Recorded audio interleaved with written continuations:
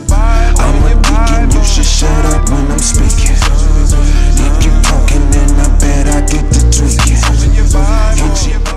Man, and you know what was so dope and unique and the element of surprise for like Christmas, bro? It's like when you did, I didn't know nothing about nobody or who and what, where, and how until everybody else did.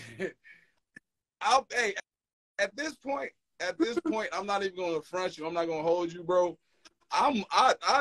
My shit don't stink in this city, man. When it comes to you talking about hip hop and this project, since this project, come on, man. You know, man, I work, but this kind of like this solidified that work. Like, man, like you can give me whatever or write me off, whatever. This solidified it to me. You know, I mean, hopefully the work we're doing right now, hopefully getting it to the world and as many people as possible.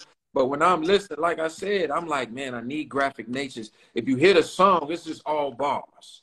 It's just no hook. You know what I'm saying? We going. And I'm like, fuck, Illy, I don't know what's going. Remember when I was like, Illy straight? And we was like, we don't know right now, so on and so forth. So I'm like, nah, bro, I need you on this, and I need that real graphic nature MC shit.